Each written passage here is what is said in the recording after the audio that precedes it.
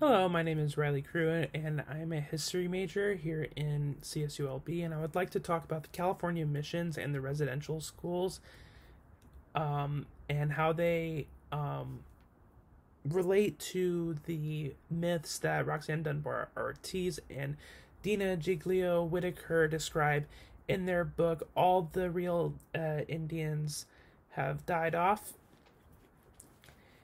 So the first California missions were established in 1769 by Junipero Serra.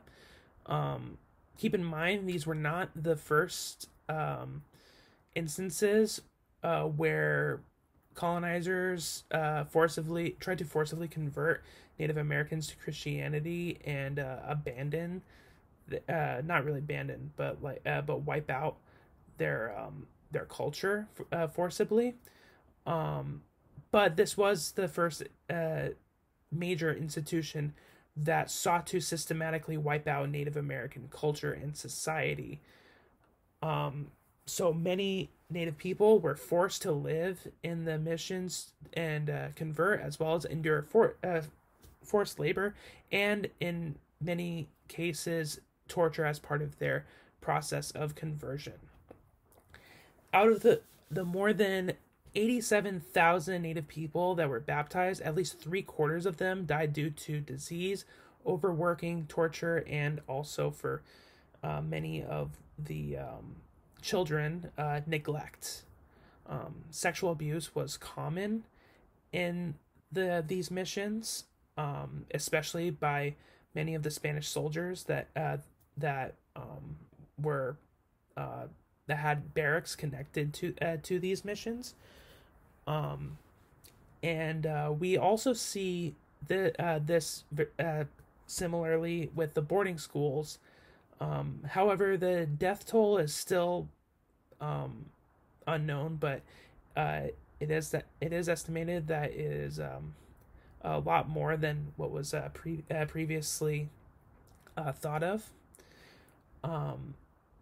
But we can guess by the testimonies of those who were forced to attend these schools and how they describe the abuse and torture and deaths, indicate that this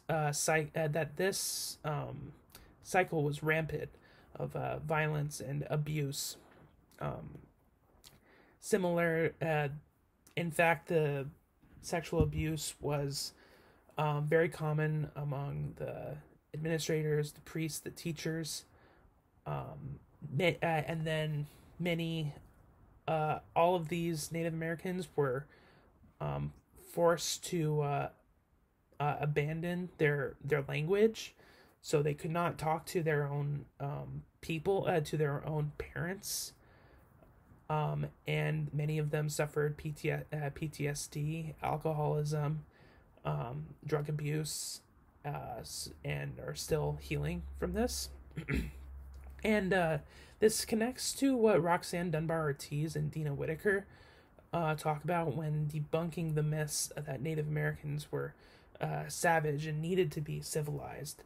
But in reality, this idea of like the savage Native American is more of a construct that was developed by colonizers, and because to them anyone that was unchristian was by definition a savage or barbarian.